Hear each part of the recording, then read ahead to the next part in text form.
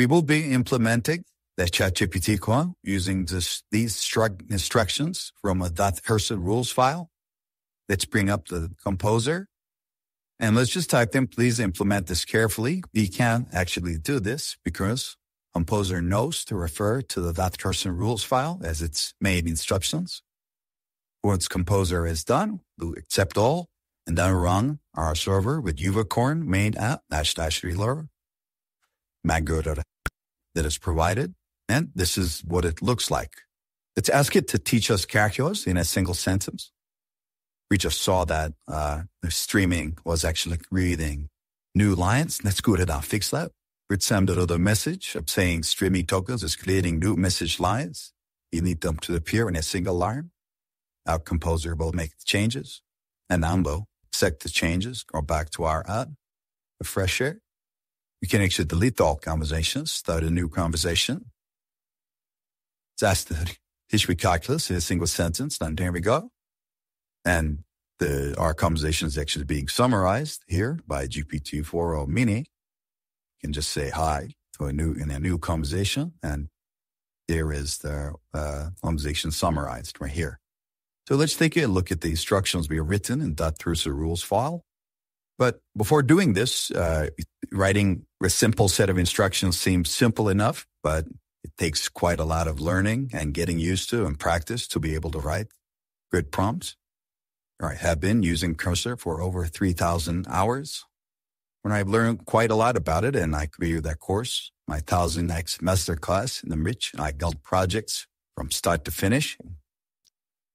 Zip files include a video that you can watch along with the code files, such as building a swarm intelligence, market research out, for example, and the latest, how to build an AI scientist. I update this regularly.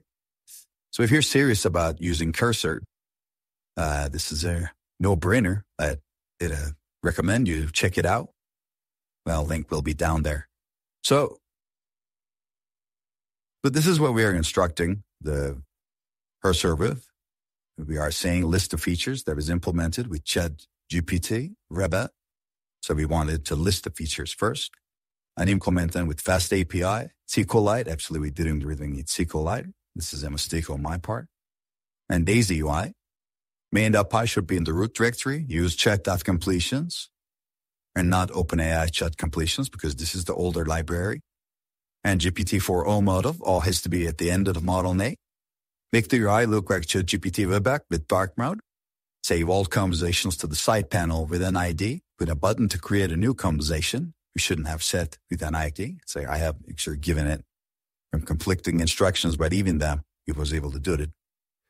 With a button to create new conversations, use local stores. Do not use a DB. Add a max 3-word summary of the conversation using GPT-4o Mini and display that is the title of the conversation.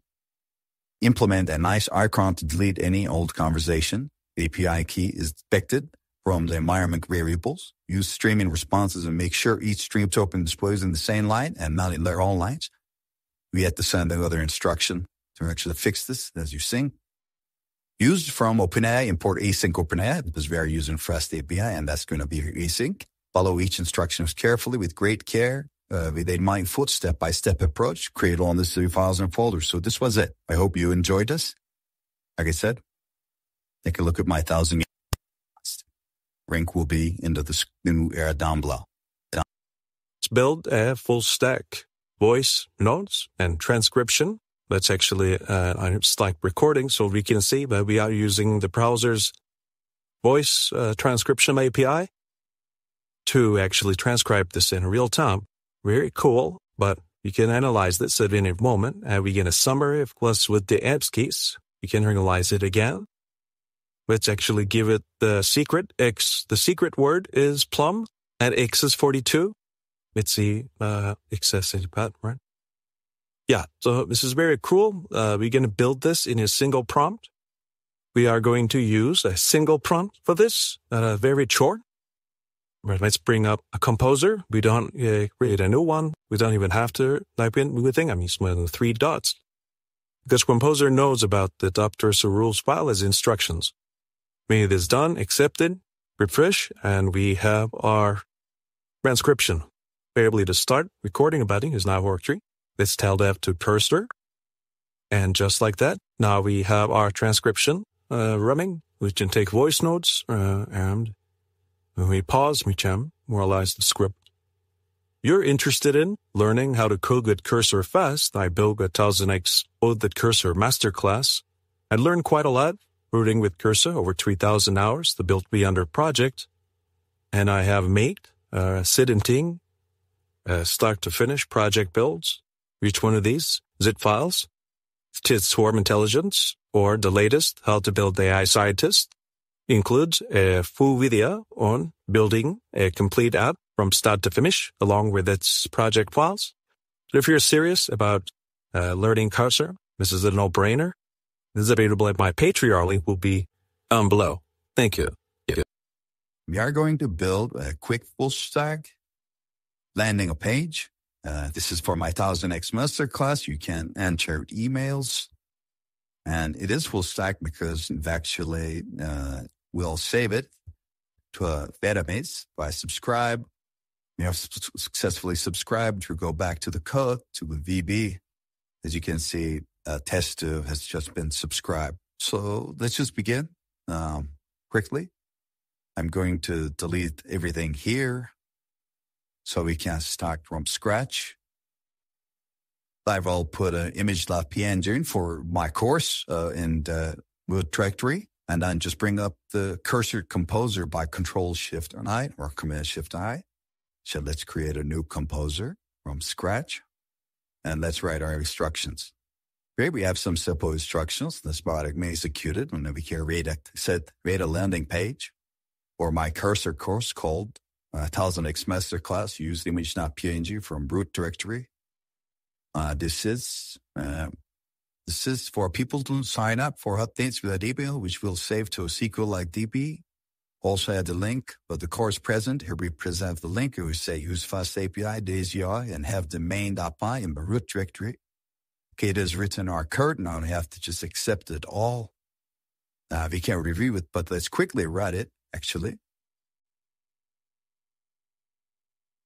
Okay, our app is ready, but looking for a static folder because it's probably detecting the image from the static folder.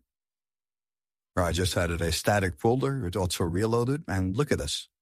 This is it. If I click on join the course, it takes me to my masterclass, in which I have 17 end-to-end logic builds. I'll the link in the comment, but it's pretty it actually works. Let's go back to the page and try test at test.com. I guess the text here should be better. It says subscribe successfully. Let's go back to our code. Then I go to our DB, and test.test.com has been added. In order to deploy this, you just have to connect it to a, Postgres database or something like that. But let's go back to the composer and say that show the success screen is a model, and then it make all the changes. We are using Cursor with the composer feature. That's it. It's going to update. Now we are going to accept it after that. Accept all. Let's go back to our page. Let's go back and test it again. Get updates. Well, we have to reload, of course. Test to test.com. That updates. And here we should see the thing. There it says message, but we don't see the image anymore. But see what the problem may be. We can actually ask the composer to fix it, show the image. Also, get it updated HTML. Let's accept. Also look for the image in the static folder, which is the actual proper way. So let's move this into the static folder and refresh. And now we have fixed everything. So it's it. Cursor just works amazingly. If you want to get better at it, I have a course which I've been building 3 months. I've spent over 3 hours to create 300 projects with Cursor. And I update this regularly. Last time I updated this the 21st. Akron to VN access, but it has over 6 hours of 17 project builds. The latest one is how to build an AI scientist, also like swarm intelligence. And I also have a Next.js project. Each one of these zip files include an end-to-end real-time build process video for the project plus the project files. Yeah, check it out. Thank you.